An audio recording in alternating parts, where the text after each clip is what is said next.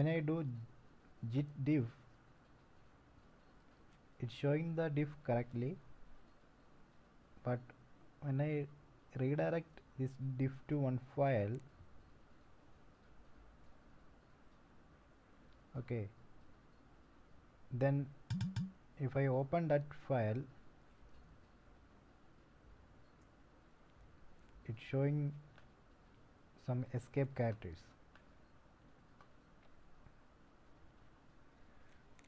So how to fix this issue?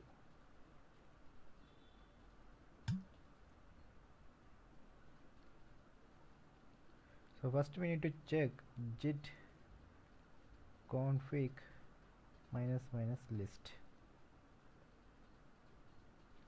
So you can see the set global settings here.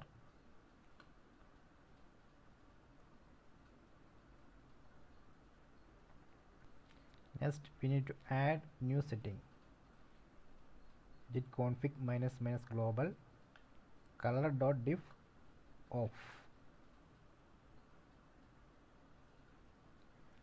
After that, if you do just git config list, you can see that setting here, color diff is equal to off.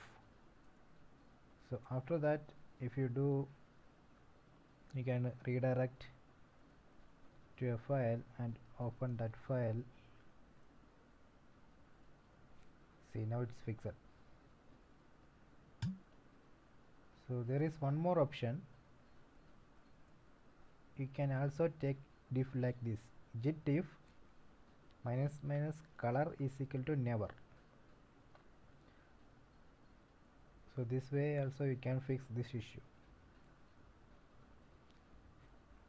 Okay,